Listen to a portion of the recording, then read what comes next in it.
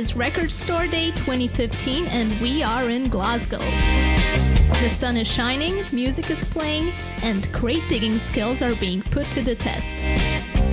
Basically, you don't want to miss this. This is Record Store Day 2015 in Glasgow.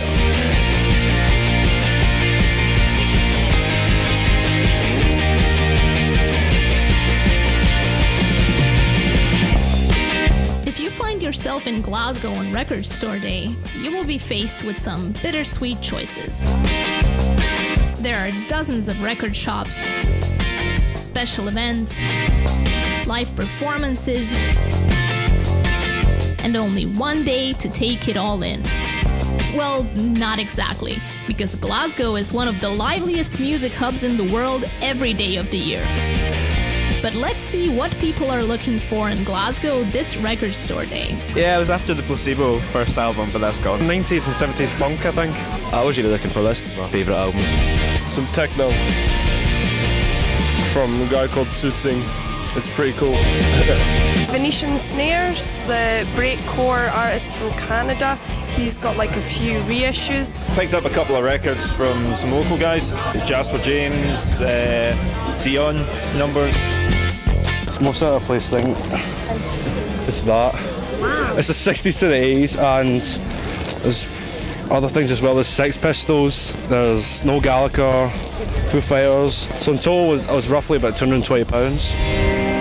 I'm just having a look around. I'm just here to see what I can scoop up.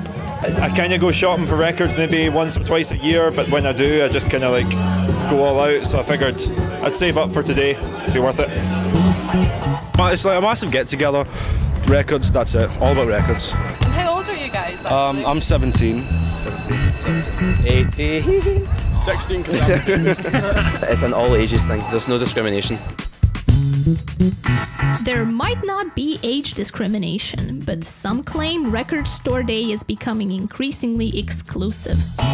What started out as a celebration of independent record stores is arguably being taken over by major labels and resellers looking to make a quick profit.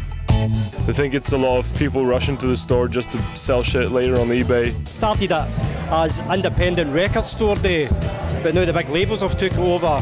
If you went down to Love Music at 9 o'clock this morning, you'd have seen a humongous queue outside it, and basically all the people are basically just out for the one day to buy one record that the record label is actually already released before, but repackaged it into vinyl and saying it's a limited edition thing, which is a bit of a con, charge a fortune for it.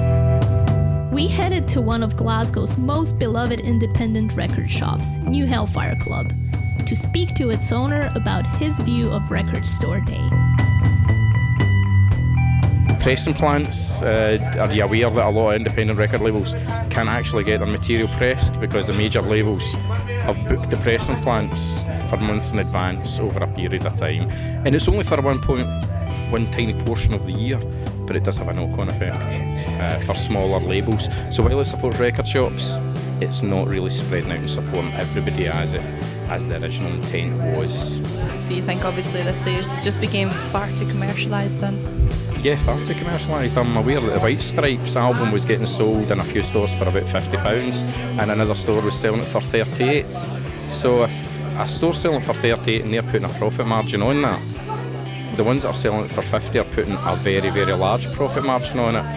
And I can understand as a business sometimes this is a payday for the year, but at the same time, does that help returning business if you're going to ask for £50 for one single album?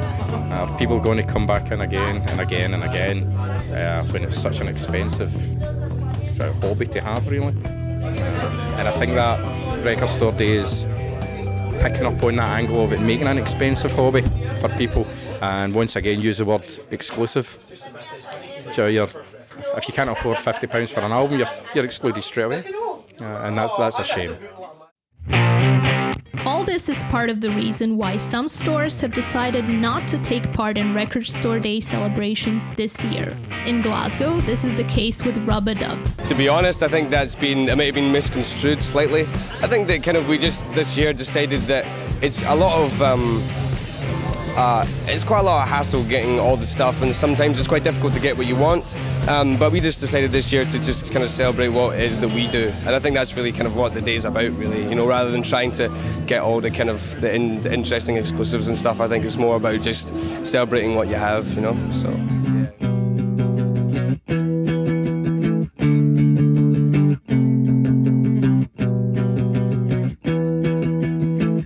Keep touting that vinyl's back, and it's like, well, it's not really gone anywhere as far as places like this are concerned.